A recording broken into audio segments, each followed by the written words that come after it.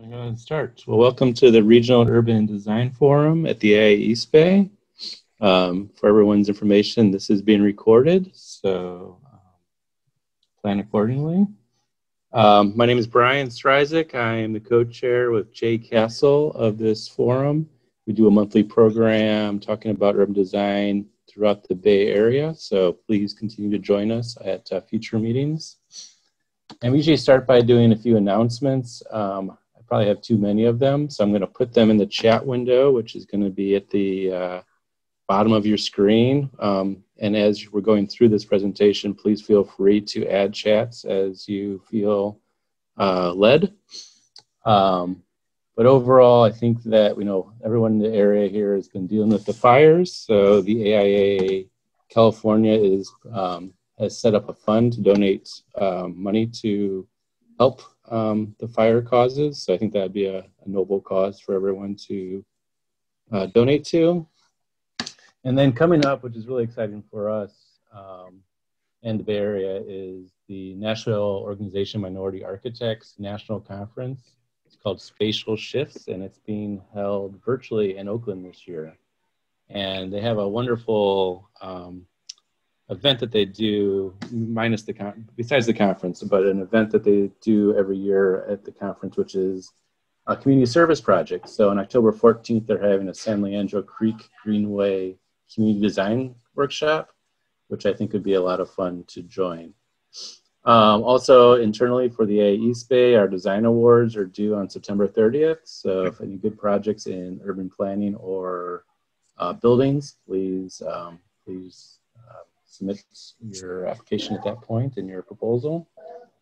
And then the AIA California Urban Design Forum through that organization is doing a series of town halls, and they have one on September 23rd called Housing for All, which the first town hall was wonderful. So I expect this one to also be equally as great. Spur, of course, has lots of several events going on the next month, so look at their websites. And I think lastly is the Bay Area Housing Advocate Coalition is having their Housing Heroes Award on October 7th, and they're honoring Oakland's Mayor Libby Scaff. So I'm sure that will be a spirited presentation, and yeah, I think we all should join that. So I'm going to copy these into the chat window and turn it over to Jay to introduce our guest tonight. All right, well, thanks, Brian. I'm really excited to welcome Marco Chitti to our Regional and Urban Design Forum. Marco is a PhD candidate at the University of Montreal in urban planning, and he has architecture and urban planning degrees, I think, as well, and has practiced as an architect for a while. And is from Bologna, where he'll be talking about their approaches to preservation. And kind of the impetus for the event was a landmarking controversy that happened in Berkeley last month concerning a house that was proposed as a landmark to, some people think, in order to prevent a 10-unit development from happening. This is a site just a little bit north of downtown and a little west of Live Oak Park. The house itself had been built for the founder of the First Unitarian Church in Berkeley, which is why it was nominally why it was proposed to be landmarked. And the landmark initiative came from a single person who is an architectural historian who felt that both the house and the historic, use of the house warranted landmarking. And it became actually a national issue because Robert Reich, who was a former Clinton labor secretary, actually weighed in on the project because he lives nearby and wrote a letter to the landmark board in favor of landmarking and had some concerns about the affordable housing that he didn't think would be provided as they were proposing as part of the project. So, basically what this brought to mind to me is that we have this way of doing historic preservation certainly in the Bay Area, but I think a lot around the country, that really weighs heavily on individual people proposing a building be landmarked, and not a more thorough and wide-ranging approach to preservation and heritage that some other places utilize. So I think with that, I think that's enough background. I guess the final outcome of the landmark preservation meeting was to deny the landmark for this house. And so the project can move forward, although it's still early on in the permitting phases, and there are appeals that potentially could happen. So with that, I think I'll just turn it over to you, Marco. Yeah. Okay. Thank you for the introduction. So I'm going to share the screen so I can go to share this presentation. I think it will work. What is this? Wait. No, this. Like this. So do you see my screen? Who can share? Okay. Oh, that's not. I hope you see what I'm seeing. So I tried, because my concern when Jay invited me, I say, okay, it will be interesting to talk about how heritage planning, how heritage is integrated in planning in Italy. It will be interesting, but how it can be useful on a North American perspective. So I try so it's a very complex matter. So it's I mean, in Italy, heritage, and says the built stock, the old built stock is very big. There are a lot of buildings, and Italy is a country of old urbanization. So it's a lot of cities developed well before the industrial era, and so there is a lot to deal with. So the expertise developed somehow naturally out of this situation. But so I try, okay, how can this be useful when I talk with people in the Bay Area? So to inform, there are different approaches that can be taken towards heritage, even if in a completely different context. So what I did, I try to go and jump through to things, to highlight difference, but to highlight also which are the important positive and negative lessons, what worked and what didn't work in Italy, which are the issues, which are the trade-off of how this approach came to be. So Jay already introduced me, but I think even I'm a kind of person that has been flirting with urban heritage since I graduated. So in Italy, it's almost impossible not to flirt with urban heritage. I would say for the 5 years I've been a practicing architect, I would say half or even 2/3 of my project has to deal in some form with heritage. And then you deal with it, in our programs, is very present in our teaching curricula. But also I ended up working on it when I was doing 1 year abroad in Bordeaux, in France, and I discovered the French approach is quite different somehow. And when I did my master thesis in Shahjahanabad, it's the old city, the Islamic old city of Delhi, and I used the Italian approach to work on this area. And then I worked on cultural heritage issues on doing the master plan of Jericho. It was an international cooperation project. And now too, that I'm working mainly, my PhD is mostly focused on technical, north to south technical assistance in urban planning, but with an heritage focus.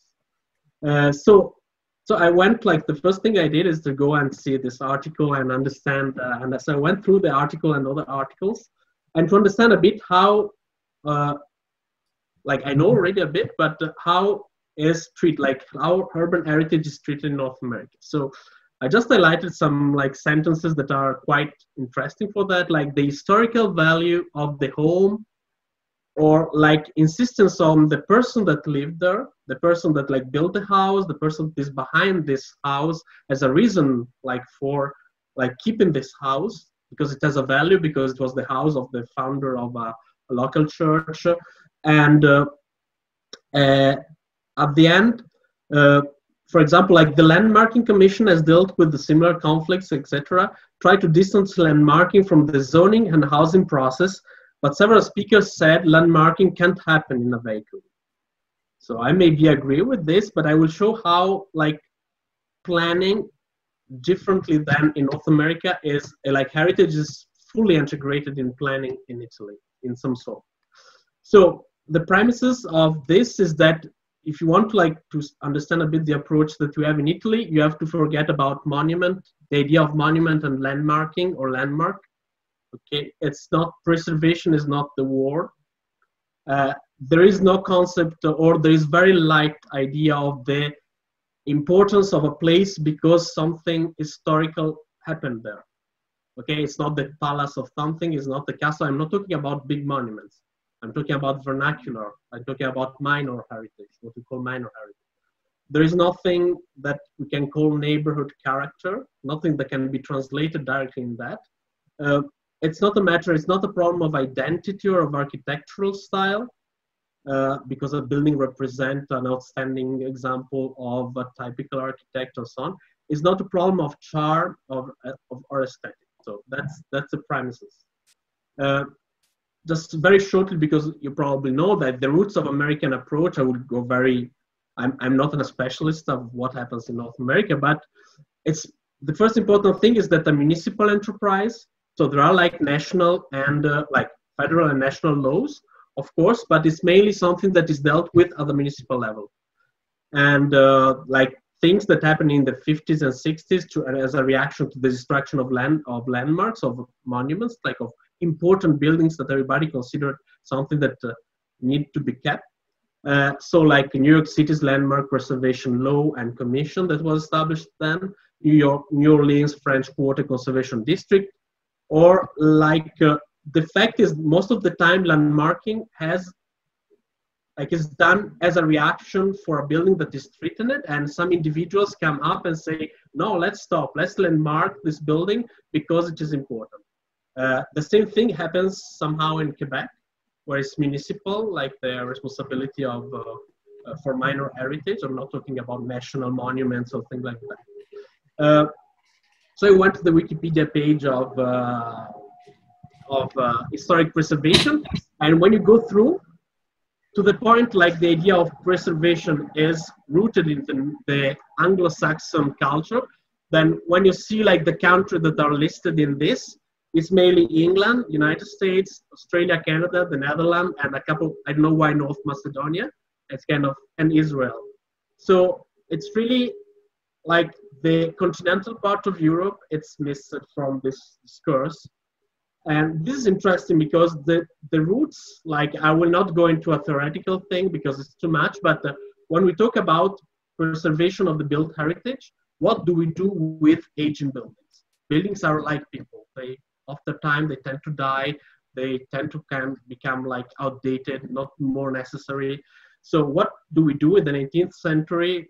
This idea came with industrialization. Then there were like three like broad approaches. One was John Ruskin, the idea of picturesque, of ruinism, like let the building die slowly. Let them like maybe preserve them, slow them down, but there is something in leaving the time flow and the building disappears slowly. But it was considered in Italy like a two-decadent approach. I'm going very, it's more thick than that, but, and the other one was Viollet-le-Duc, like the French, that the idea of rebuilding, like maybe you heard the debate in France after what happened to Notre Dame. And the thing is that, do we rebuild that as it was, or do we leave it like that, or we do something modern? The French approach is most of the time, not always, like this, what is called stylistic restoration. So let's build as it was, or more or less as it was, or even invent something as it could have been done if they had the meaning to finish it. Sometimes, like Carcassonne, if you go in southern France, it's an invention of Viollet-le-Duc. The Italian approach to develop in the same way, it's kind of third way in between the two. It's what is called philological restoration. I don't know if it's a correct translation, but it's like, okay, let's go in between. We do not rebuild the building if it's not there, but we will not leave it like go to ruin. But we try to keep it functional, maybe give it a new function, maybe show when you're adding something new because it's necessary for the structural reason and so on. And then there is also a big like debate that developed later.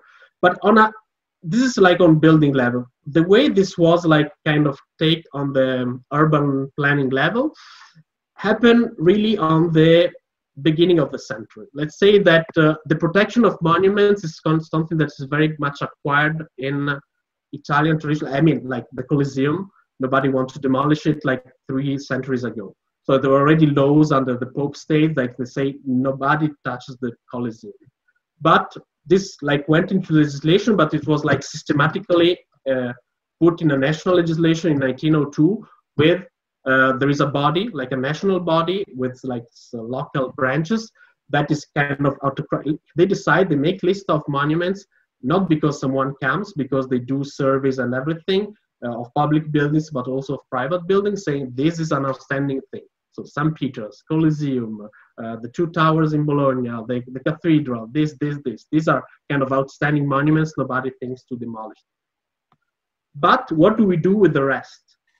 So cities are not made just of monuments, like all cities are made of a lot of small, not in very bad shape houses. And when like a modern country starting to modernize or like to become a modern country, there was a lot of this dilapidated minor heritage or vernacular heritage. What did you do with that? Like throughout the end of 19th, beginning of the 20th century, there were a lot of schemes to demolish the big boulevard you see in Rome that connects with the Colosseum was opened up. Like the Forum, Roman Forum, you see like now was demolished, a lot of medieval houses to open up like the archaeological area. So it was not like that.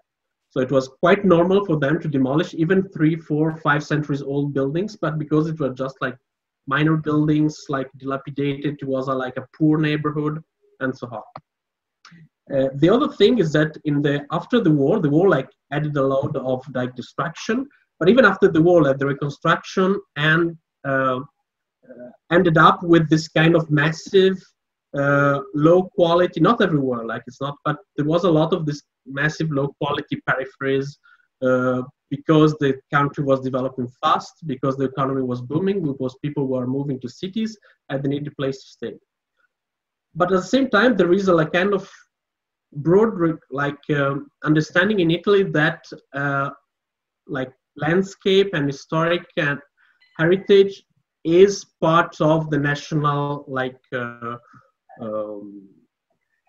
background. Like it's rooted in the Constitution of 48. Within the first 12 articles, there was the idea we have to write this down as among the 12 founding articles that nobody can change. Like Italy is a republic, it's not like that. And this, like an article, the republic safeguard the natural beauties of the country and so on. So this is the background where people felt the need, like, to protect this. The theoretical foundation for this in planning is what is called a typo-morphological approach. So the idea is that, okay, like cities are made of large monuments, but we have to go beyond that.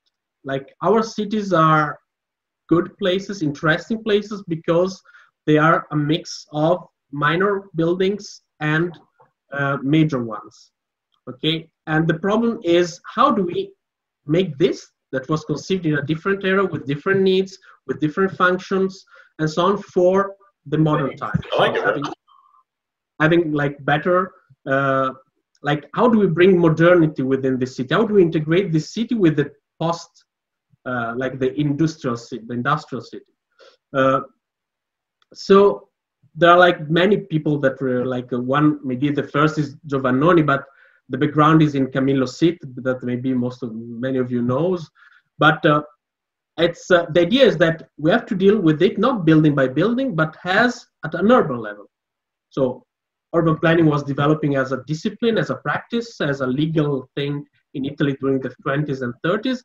How do we deal with this historic city? How do we integrate it in our modern city?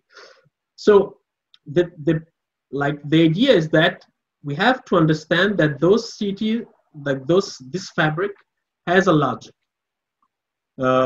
So as a logic and at an evolution over time. Okay, so it's like the basic components of a city's fabric evolved over time. So how do we understand this hidden logic that is behind the cities, that is originated by the economics, by the social and everything? So the idea is like starting what a city is made of parcels, like pieces of land where buildings are built on. And this is the basic model of the city. Okay, I'm not talking about specialized buildings like churches and everything. I'm talking really about like the everyday buildings that make the fabric of a city. So there are patterns repeating. Every city, there are differences between cities because of historical reason, construction materials, and so on. So maybe lots are larger, smaller, deeper, because this city was a merchant city, that other city was more a manufacturing city, and so on. So the idea is that there is a logic behind it, the logic of densification of plots, the logic of growing in depth and specializing by uses, and so on. And this is logic scale up at the block level, how these plots aggregates. And this is the logic that governed the densification over time of the city. Like how does the structure along the main streets, how new streets were open like to densify inner parts of the plots, and so on and so on. So it's very deep, like it's very thick, and there is a very strong and theoretical background, just believe me. I'm going very, very quick. But this has been like the ground for people to start, okay, let's use this tool to understand how historic cities are, and how, following this logic, not building by building, but in this particular place, there are particular construction techniques, particular ways of building, using the buildings or openings and so on for like historical reasons. And how do we build it in plans? So the first attempts were made in the 50s. Like this is one of the most famous, like the 1959 plan for Assisi.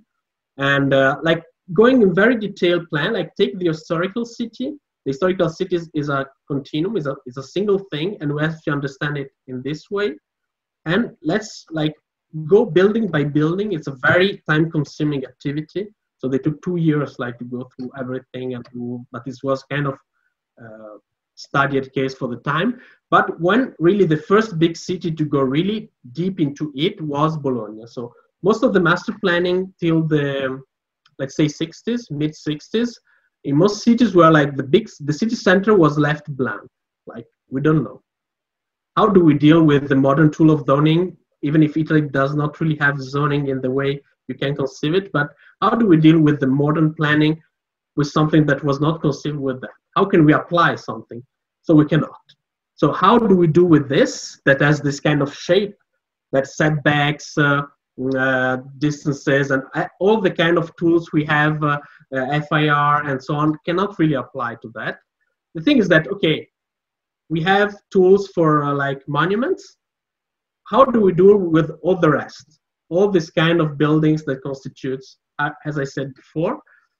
So the idea is like, okay, let's do as they did in other experiences. They were not starting from zero. There was already a lot of experimentation going on since at least 15, 20 years, a lot of studies. They went and they approved like a change to the master plan of the city to make a detailed plan for the city, identifying buildings by categories of intervention. On some buildings, you have to keep as they are. Other buildings, you can replace them, so people can replace them, but they have to be in accordance by typologies of the buildings that are nearby, like finishing materials, kind of the way they occupy the parcel, and so on. As I told you, like they can be even denser. They can. This depends on the building. It's a kind of very complicated way they did it. But there was a classification of buildings that were built after a certain period, and so on.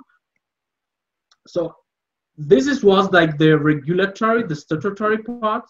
The other thing was, okay, but we cannot expect the private to do everything.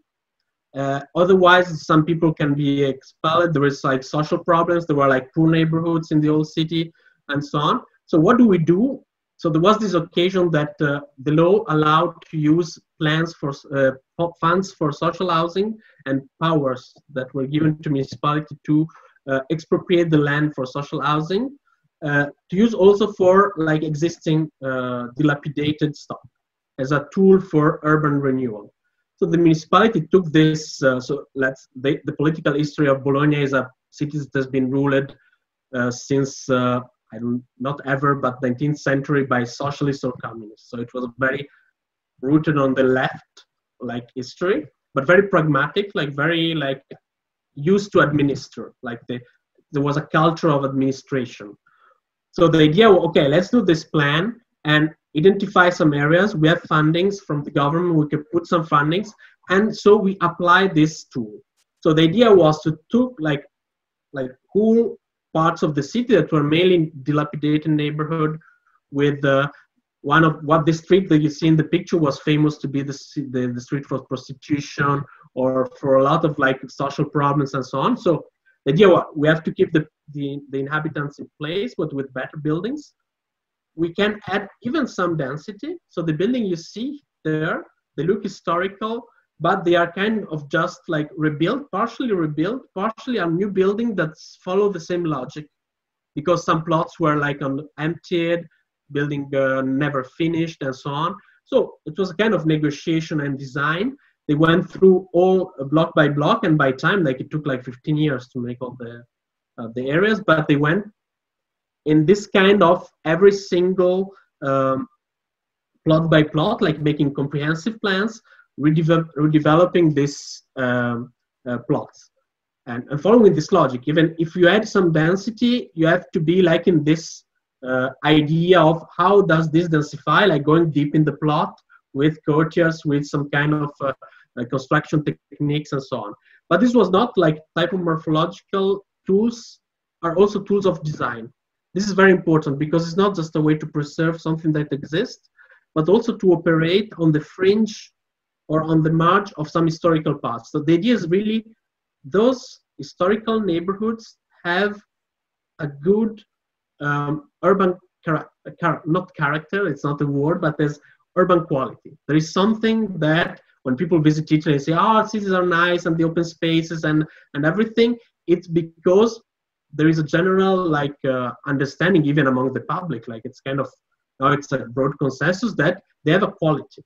And for example, these were used like Venice went a lot like in developing some old factories in Judaica and other parts, like to make mix of social and like normal housing, but using this kind of like a modern language, but with kind of reinterpreting all typologies. This is one of the famous, I just show like a couple, but there are many. This is what Gregotti Associati did in Venice. So it's kind of reusing this. You see the kind of terraces that are typical in historical houses in Venice, but with new buildings. So they have lift inside. So they can, you know, like you can add some new features inside, finishing at the same kind of like plaster finishing of Venice, but with some kind of concrete columns and structures, but with this kind of open and paved space that are typical of Venice, the campi, or like gardens that are inside. Or for example, in a different context, in one of the little islands, it's another social housing. And this was done by Giancarlo De Carlo, always in the 80s, 90s. These are also examples like, okay, there is nothing to preserve. We're adding some new parts to the old city, but respecting somehow the logic, the inner logic of this like century-old kind of development. This kind of idea, like to make it show, like spread like everywhere in Italy. Now it's kind of acquired, it kind of evolved over time. There's been a lot of discussion. It has been applied very differently with a lot of experimentation in different cities, but it kind of became the norm in Italy, but it spread also. Like Bologna kind of was very famous that what they did in Bologna in the 70s, because also this very strong social part. And it became very famous in Southern America. The 70s were the period of a lot of left-wing municipal governments going on in many Southern American cities. And the international connection of those governments at the municipal level is very strong. It's always been very strong for centuries. And so it spread very fast, especially on a municipal level. And then it became, so if you see Sana'a, for example, was a plan that was did with the help of the Italian cooperation that really follows this kind of principles. Or Quito is another example in Southern America, but there are many like in North, in the Middle East, in North Africa, like Maghreb. And also not very much known in America, but for example, maybe this is an example I know, maybe there are other examples, but this has been used partially in Quebec to a certain extent, because there were some professor from the Université de Laval that was studying in Florence in the 80s, and then he discovered this thing, and then he brought back to Quebec, and now it's kind of, in the 90s was like put 90s 2000 in the legislation as the Plan d'implantation d'intégration architecturale. And this is an example that have been given me, like it's kind of recommendation. For example, sorry. Yeah, that's Mark. Okay. Oh, sorry. And for example, are like ideas, how can I add some parts to the house? It's not like you cannot touch this house, it's preserved. Even historical house, following some logics that like belong to the house, they can be like enlarged, you can make addings, you can make an ADU, and so on. So this is a small village on the outskirts of the Région Métropolitaine, like on the metropolitan area of Montreal. The problem is that this also helped a lot preserving the historic centers of Italy. Every tourist enjoys so much when he comes. But the problem is the trade-off is that this park, it's my opinion, but not only my opinion, it's an open debate, a very conservative approach to urban heritage. More than in most European countries. It's very difficult in Italy. It's not impossible. There are very nice examples, and it really depends if you end up in a superintendent. There are these figures that are like belong to the Ministry of Culture that are in charge of this. But if some things is managed at the municipal level, it depends from region because it's regionalized legislation. But really sometimes it's very difficult, but sometimes you have very interesting thing. It really depends on the local culture of how do you integrate in that.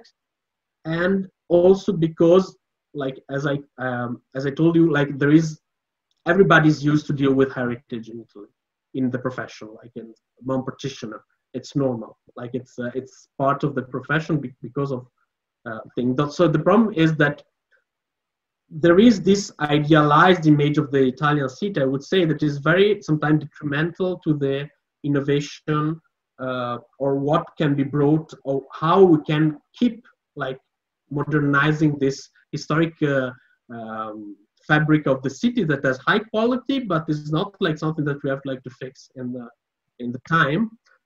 So for example, this is one of the, so you had this historical house in Berkeley. This was one thing that was on the newspapers for years.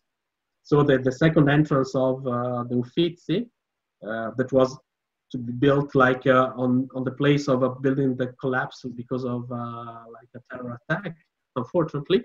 But on the rebuilding, so they decided to make this giant pergola. So the winner of the competition was Arati Suzaki 21 years ago, and it's a news of 2 weeks ago. They finally going to build it. Probably the money have been allocated and everything has been approved. But I know this because of my professor of restoration in the school was the superintendent who approved this thing in 2004.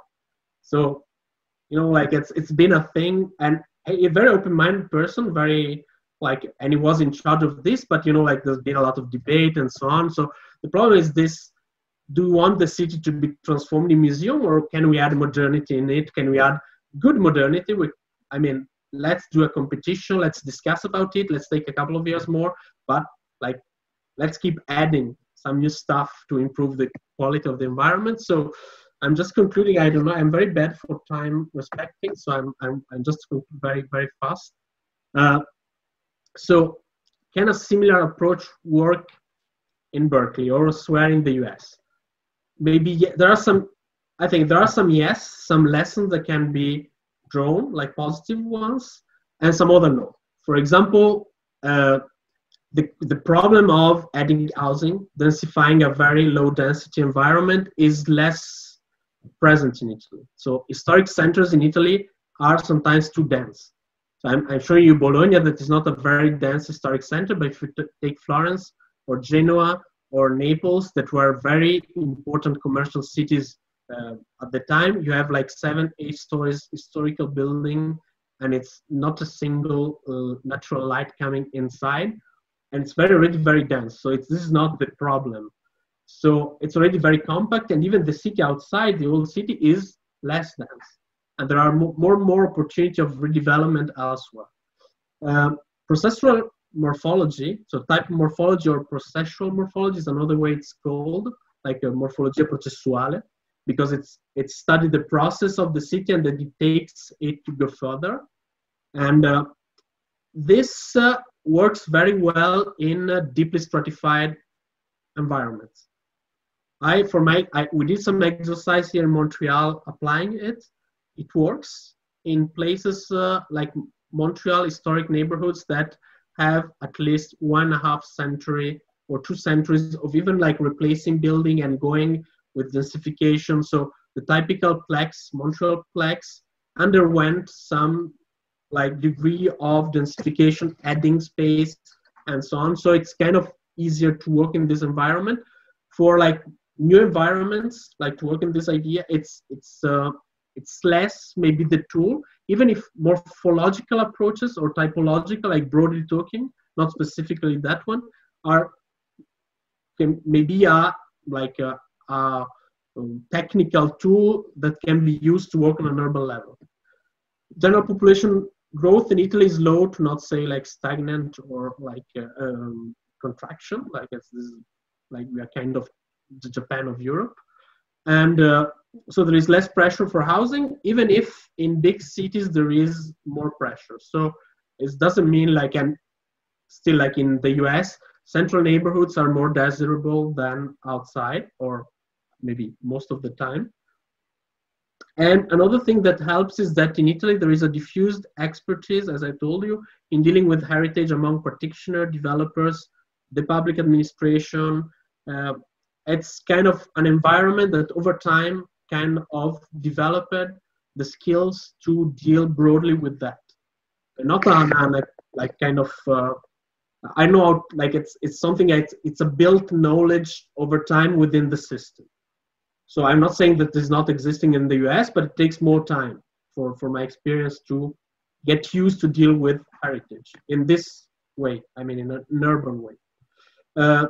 What the lesson that can be retained for Berkeley are really that, in my understanding of most of North American approach, is really a reactive approach when it's from heritage. So it should be a proactive approach. This will like improve, I think, it's a possibility.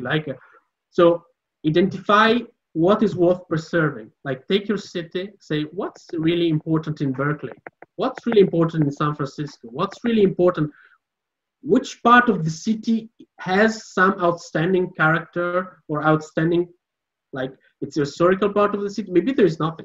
I mean, I'm not saying there is nothing, but take it and like draw a line for what is important or not, but this line has to be integrated in the general master plan. It's not something that is unconnected from planning in general.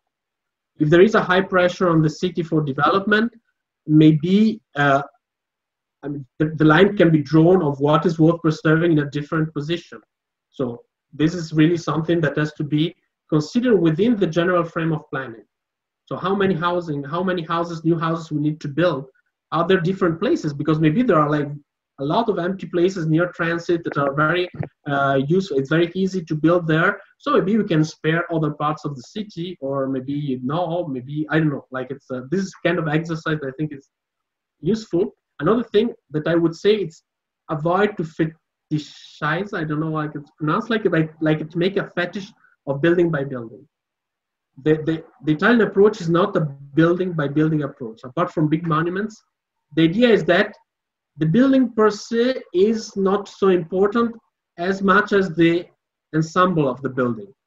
Not because in this building happened something very particular. There is some like reason of preservation because it's a artist studio or something like that, but it's a different kind of thing. It doesn't work on the same way.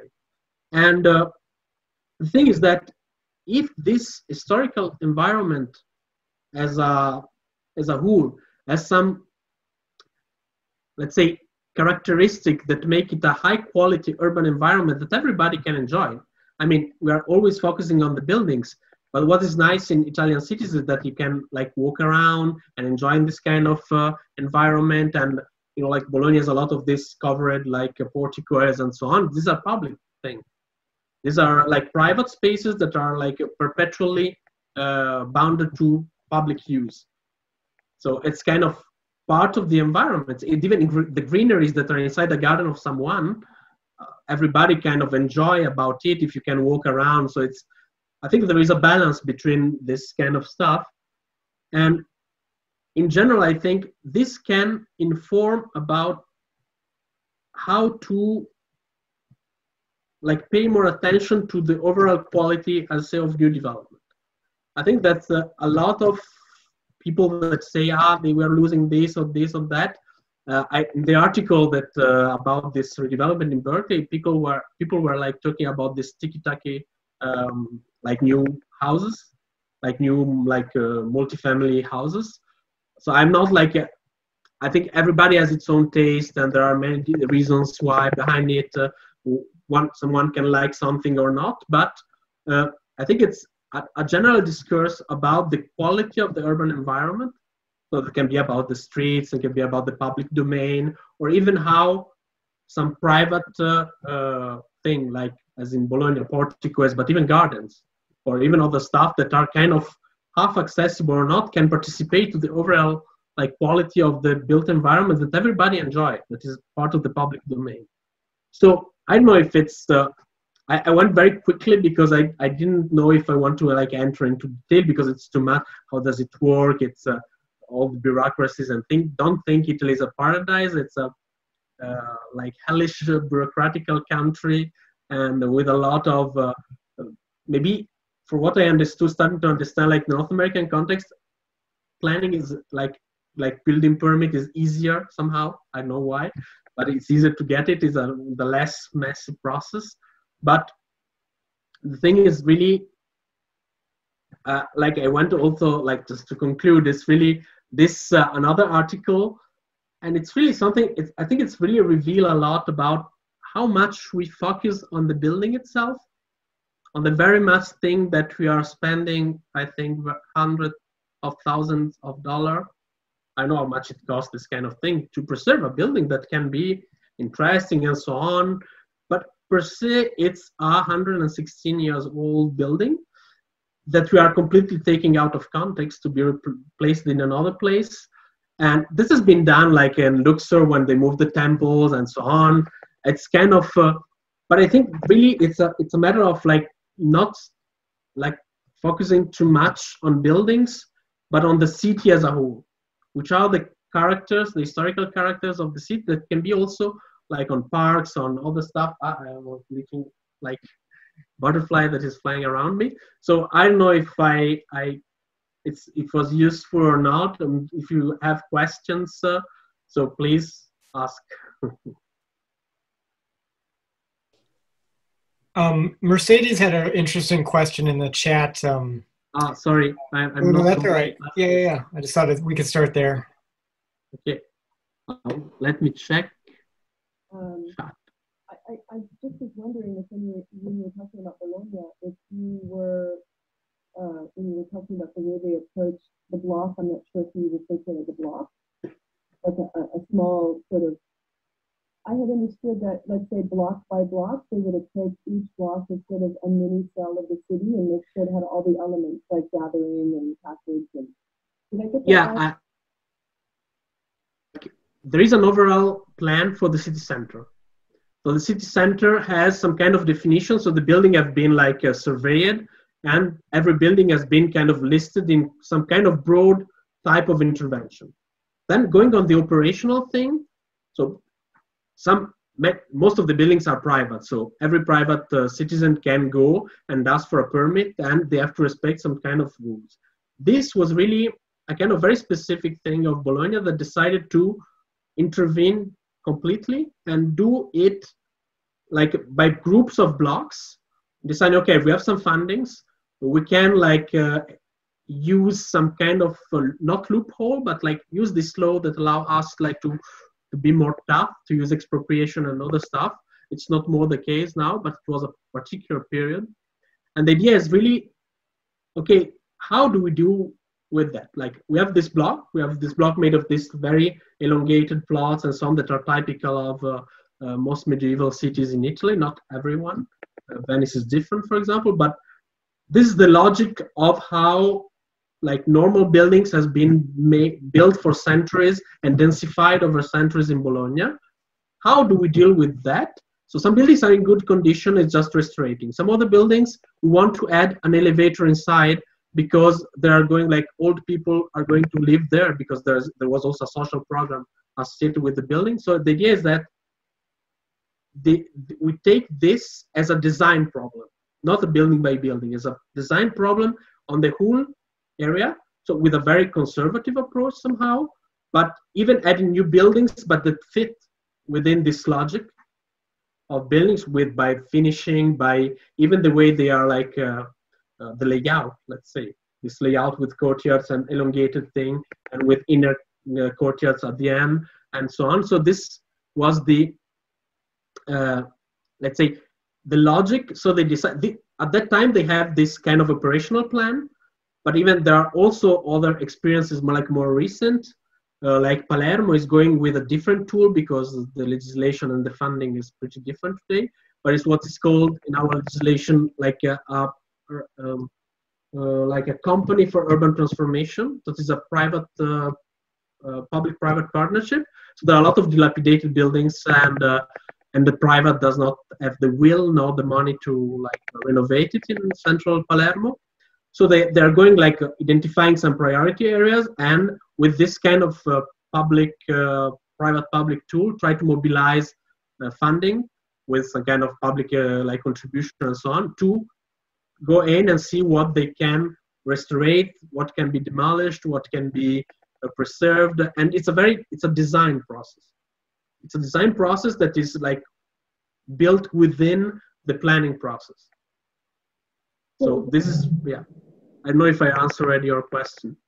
Yeah, I think I was just asked a kind of follow-up to that question. Are you saying too that in Bologna, at an earlier time, they actually had some government funding and they used something like eminent domain to take the buildings over on a government level, and then they fixed them up. I understood that they had a kind of master plan and an area plan and sort of a topology plan, it sounds like, but in terms of public-private partnership versus the one in your I mean, the tool has evolved over time. I mean, legislation in Italy has been, like even founding in the 70s, there were more money in general, like economy was stronger in the 70s and 80s in particular.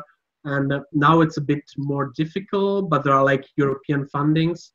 Like the European Union has run like three big programs of urban renewal for 3 years. It was called Urban 1, 2, and 3 in the 90s, 2000, and late 2000.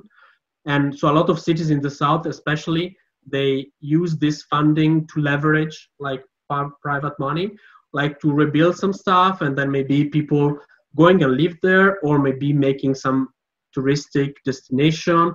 And then it's really a matter of process and discussion. But the idea is really, let's make a whole process for the city, and then maybe it can be like subdivided in a smaller process. But the theoretical approach about how do we approach the reconstruction of the building is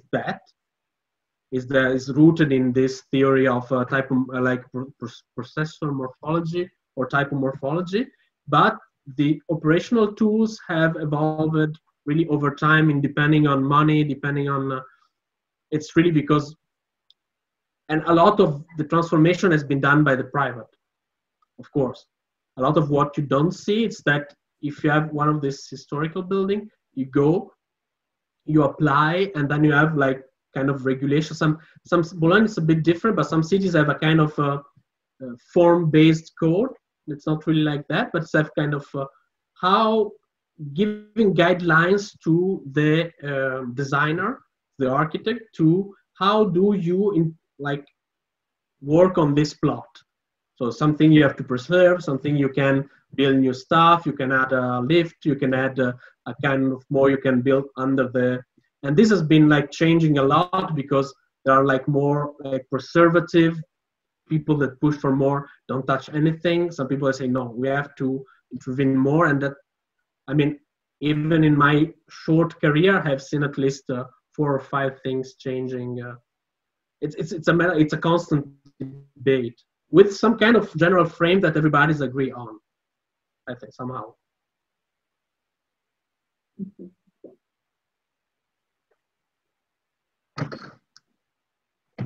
Is there any other question? I know, like I would have another, but I just before I go, does anybody have another question? Yeah. Marco, I understand that in Beirut, the project downtown, the famous Solidaire, that kind of public-private partnership model that was used to renovate one of the old quarters of Beirut after the Civil War was really lauded, was really appreciated by other countries and held up as a model. And I don't know, there's been a lot of criticism of it, because essentially what it seems to have done was to kind of raise an area, sort of tear down much of what was there and rebuild new in a nice way and very aesthetically nice, but they got rid of the old market and they removed the buildings that were used by people without a lot of money, and they made it sort of a chic, wealthy area. So have you noticed that as one of the kind of difficulties that can happen when there is sort of revitalization of these heritage areas using these kind of structured government approaches, which could allow a kind of corruption to enter with sort of certain developers or programs being favored over others? So I don't know if I get everything because it's the volume is very low. Sorry. Sorry, I should have. Yeah. Okay. So can you make a short summary of the question again, because I put like. Sorry, I was yeah, just that's asking. very bad. That's much better. Thank you. Yeah, I apologize. I forgot about that. My microphone's not working. No problem. So I was just saying that my understanding of some other models, well, I mentioned Solidaire in Beirut, and I know that Barcelona is considered a very successful model. I don't know that much about these different models, but I understand in Solidaire that one of the problems, it's been very criticized because apparently it used of funding to, quote, restore this older area, which included some fabulous market, which I haven't seen. But instead, they basically took it down and rebuilt new buildings, very nicely done, but sort of for the wealthy. And obviously that could probably happen anywhere. But I guess I'm interested in sort of this operational piece and how different countries have, like how that compares to Bologna, or I don't know how it was done in Barcelona, but I hear great things about the Barcelona method. I mean, Barcelona did a slightly different approach in the sense when they started really like to tackle the problem of the city in the 80s, that like during the period of going back to democracy after Franco. So I visited many times, so I know a bit more about Barcelona. So like visited not just as a tourist, but as like a professional to do like trips. And their slogan was like, I know how to translate, but like acenizar el centro, renovate the center and monumentalize the periphery. So the problem is that the periphery was very low quality and the center was a lot of dilapidated housing, too dense. Barcelona is another city that was very constrained within its wall. It's like Genoa, if you've been, it's very, very dense, the old city, or like Naples. You have like 7 stories building with very little like light inside. So they went much more aggressive than what we would have done in Italy with demolitions. Much more demolition, but even rebuilding of large parts of because they say there is a lack of public space. It's too dense. And so we demolish something, we keep some stuff, and what we rebuild anew in some areas behind the cathedral, this new market that is famous with this kind of covered with the colored tiles. This whole area behind, they did they built like buildings with following a bit the typology, but with much more like a modern approach. Sometimes using the old facades, keeping on. In Italy, it's much more conservative, the approach. You demolish only if there is no other way because it's in a very dilapidated state, and it's easier to rebuild and so on. In Spain, they did a much more aggressive approach in this redevelopment because that was their choice. And I find also the Barcelona model quite interesting, and it's rooted in their problem of an overcrowded city center.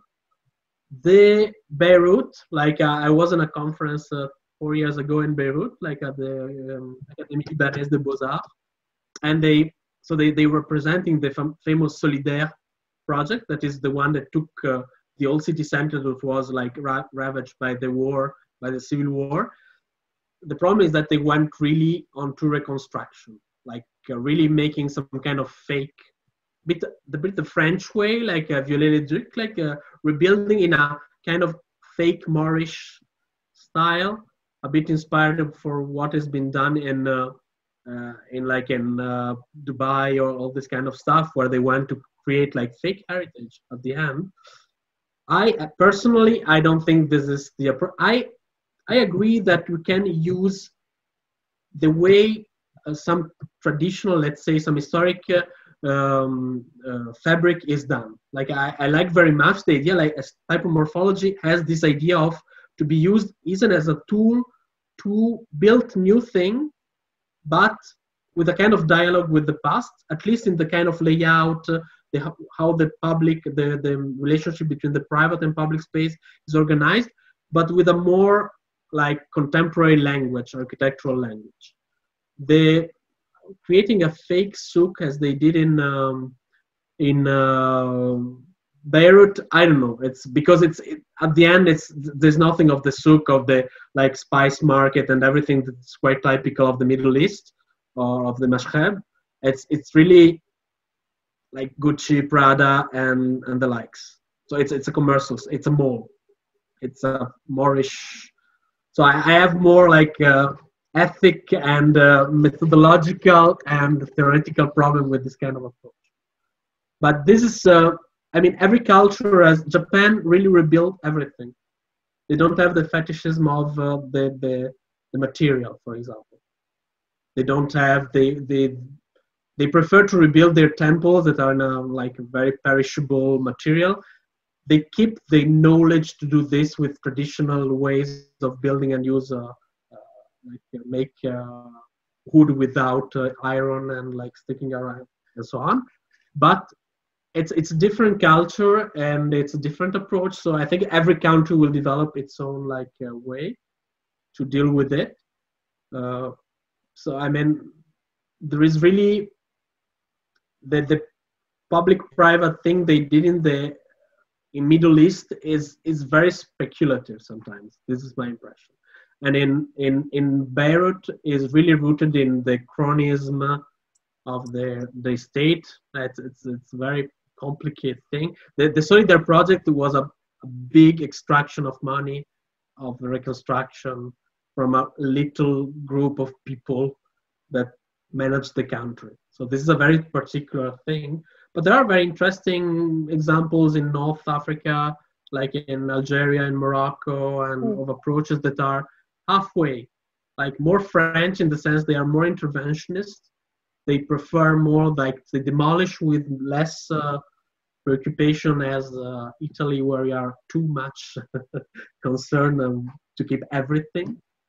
But it's I don't know. This is really the thing. Is I really, if there is really a less, I kind of repeat myself, but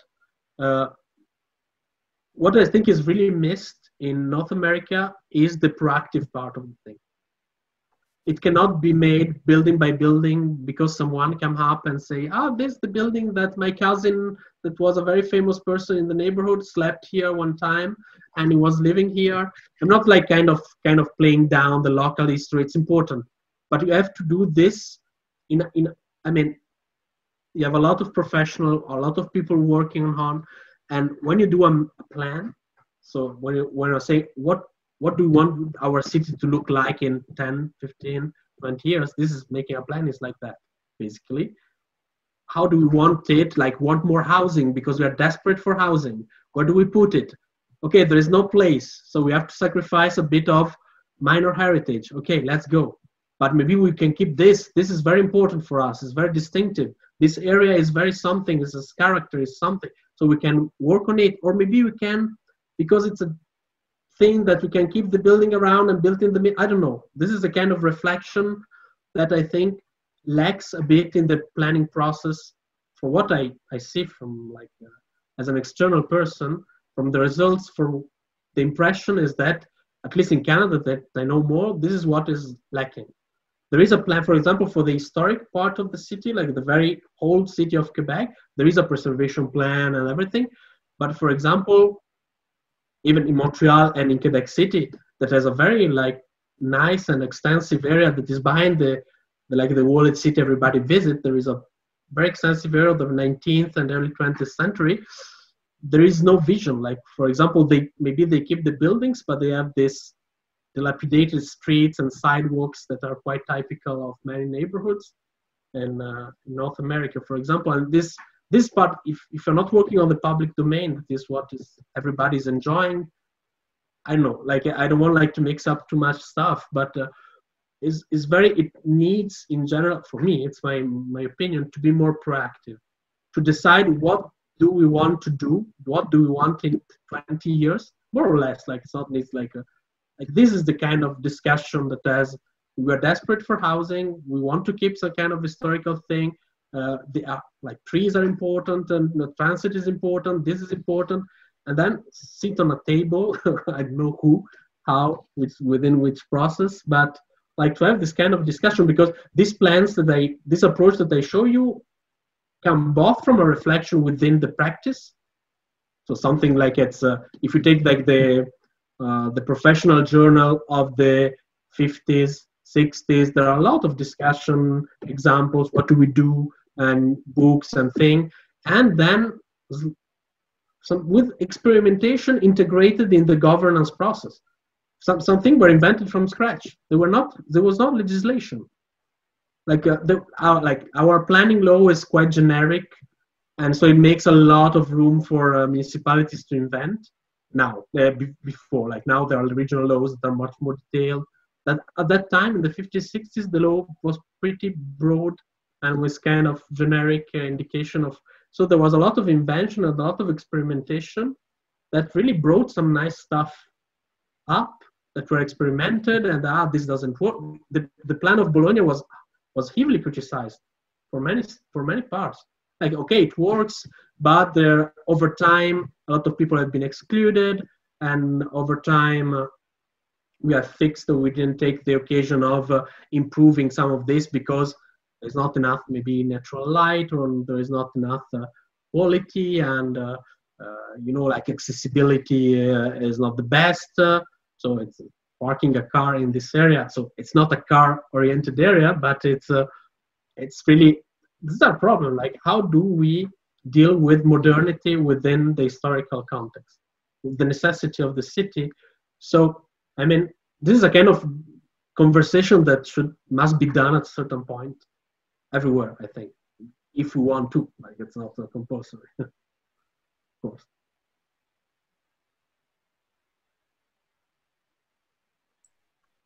So I don't know if I can add something, or I don't know. Let me know if there is something that. Anybody else with questions? You can either speak up or type something in the chat box.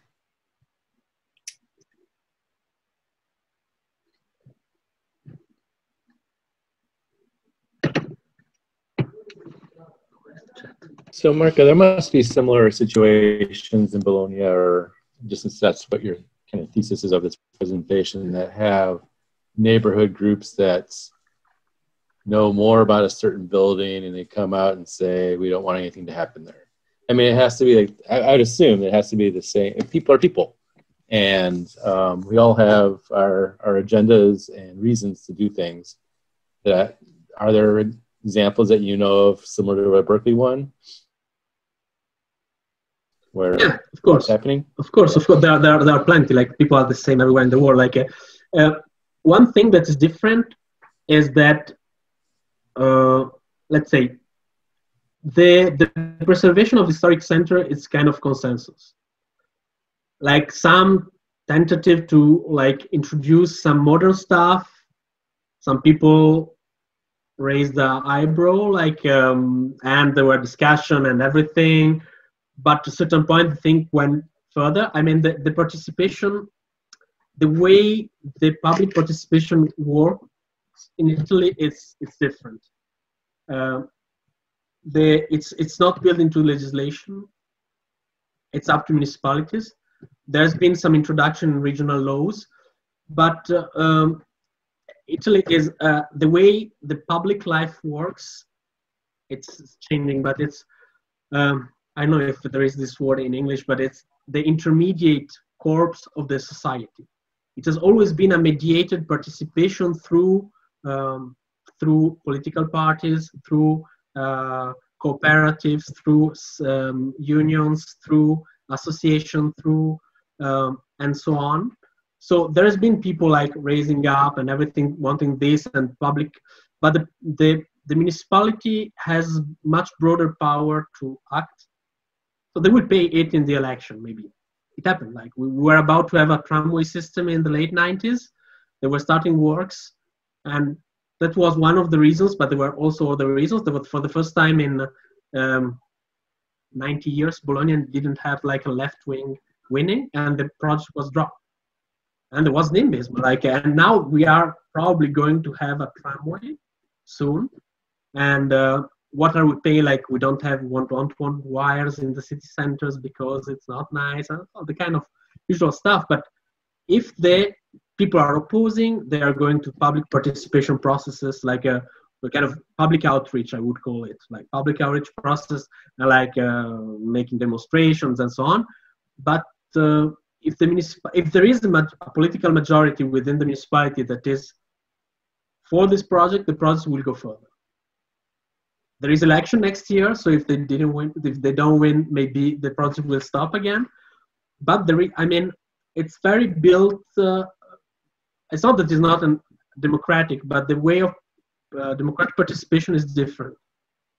There is debate on different levels. For example, there were like new developments. There were so there are people that raise hands, and then it starts discussion, and then if you have like to gain some political people inside the city council to say, no, let's stop. But it's not like going to a public meeting. There is no compulsory public participation. But there is debate. There is people that dissent. There is projects that are stopped because maybe they are not so sure about it. There are like local referenda.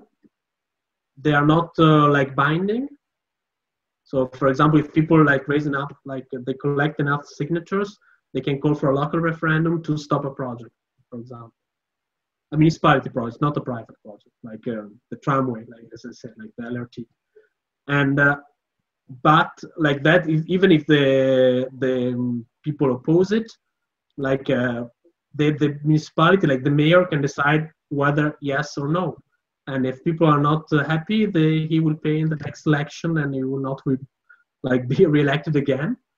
It's also different because, for example, we don't have like constituency at the local level. I mean, like city councillors are elected on a citywide list on a proportional basis. Okay, so they do not belong to a neighborhood. They do not belong to an area. They do not represent a particular district. They represent the city. So they have to build the consensus mostly on. So I have a friend who was like the council member that was working on the mobility stuff. So he was like the chief of the mobility, minister of the mobility for the city. He was elected because he was always engaged in like bicycling and so on. He had a base. He got 10,000 people voting for him, and then the people the most get preferences in the ballot. Those that get the most preference get in the city council. The mayor has his majority, and goes on for 5 years, and then after that another election, and they keep on. Like it's, but there are ways for people to like raise their discontent and so on. but it's easier than in the US, for what I understand, for the city to go on with projects, to carry on the projects if they want. Maybe they stop because they are scared of losing the election, or it happens. Like but they have the power of going on. Like it's choice to stop. So it's a different way to manage public participation in projects. It can backlash, like in for the high-speed rail in between Turin and Lyon, like the new tunnel. They was supposed to start in 2005, and then they get a very strong unexpected, because they did like everything behind closed door. And then at a certain point, they were starting to like dig the thing, and people were absolutely unhappy in the valley of where it was supposed to go, because it's a huge infrastructure. And there was a kind of revolt. They stopped the project, and then they went through another very strong participation. But again, not because some people, because a lot of local elected, like mayors and so on, like they went and they backed this. And they went to the regional level, and they say, no, it cannot be done like that. You have to be involved. You have to have a say on how it's done. So and then they stopped it, and they went back to the drawing board. And then again, they are starting this year, 15 years later, to build. So there is no perfect thing, but I think it's a bit easier in Italy to go, when you have a project, to go and do it. The difficulty is on a bureaucratic level, on funding level, on different level, but municipalities have probably more tools to act. For what I've seen, compared to what I've seen in North America, that I don't know, like every country, every single state, there are a lot of differences. But yeah. I have a question. Yeah. Quick question. Marco, what is your focus right now in Montreal? Are you studying a particular country? Maybe I missed this. Maybe you already said this. No, I'm working out, like my thesis is about like technical cooperation, like technical assistance. So what is technical assistance exactly? Yes, technical assistance is a particular kind of aid-based, like knowledge-based international development aid. Like some countries don't know how to do things, like the idea behind it. So send them some experts from developed countries to teach them how to do stuff. So there is not enough local capacity for planning, for example. I'm doing things on planning.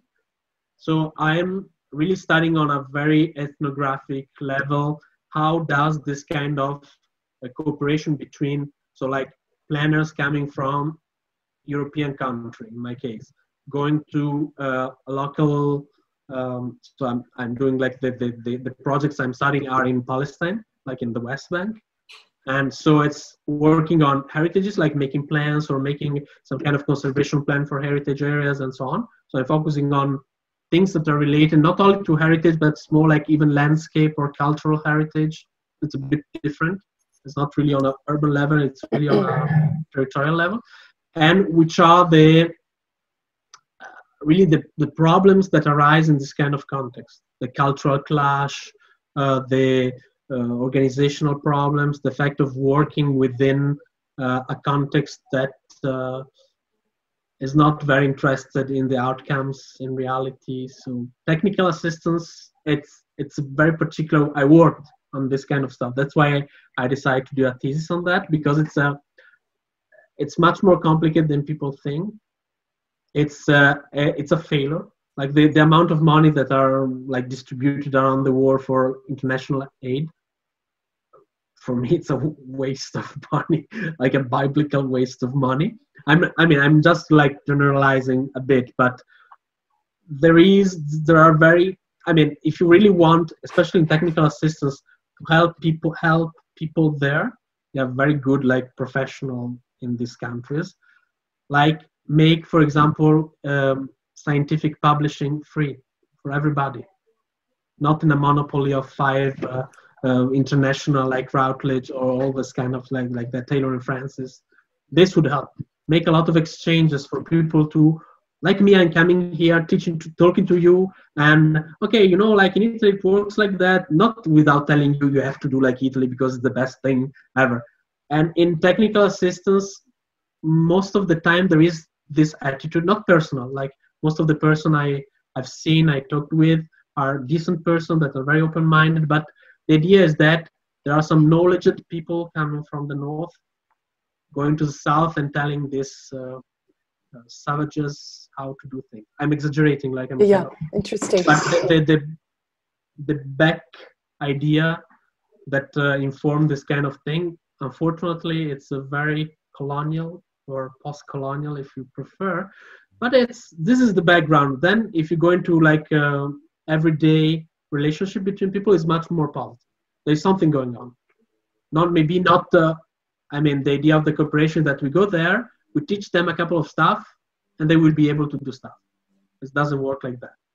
Over time, a lot of people build a knowledge or a relationship, and there is something that comes up, but it's not something that you can just snap your finger and it's done. So that's what I'm working on in my PhD that is almost finished. Congratulations. Cool. Thank you.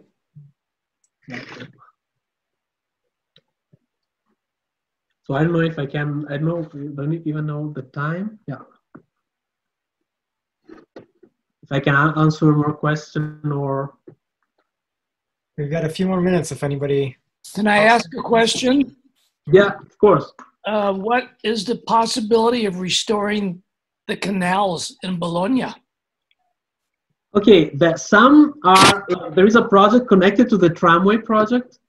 One of the canal that has been like closed in the 60s, I think, like after the war, the Canale di Reno, that is abroad, like with the construction of the tramway, they are going to reopen a 200-meter stretch, and partially there is a parking built on it now, so people will start to scream they are losing parking sites everywhere, like it's the same thing, but they are kind of opening up this part.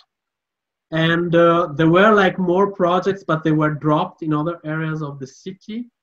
But the nice thing is that the part that is outside the city center, because the canal starts very far from one side and continues to the other side. A couple of years ago, they restored several places like the locks, like it's like 15th century locks that are very nice. They restored them. So you can have like a bike trip of several kilometers from where the canal starts to the other side. So maybe they are going to open, but even Milan is thinking about reopen its canals. It's a project like of 200 million, so I think they will never do it, but because it's not the kind of money there are around in this moment, but maybe with a recovery fund or something like that. But yeah, maybe there is, I think at least this little stretch will be reopened with the tramway. Good, thank you. Bye.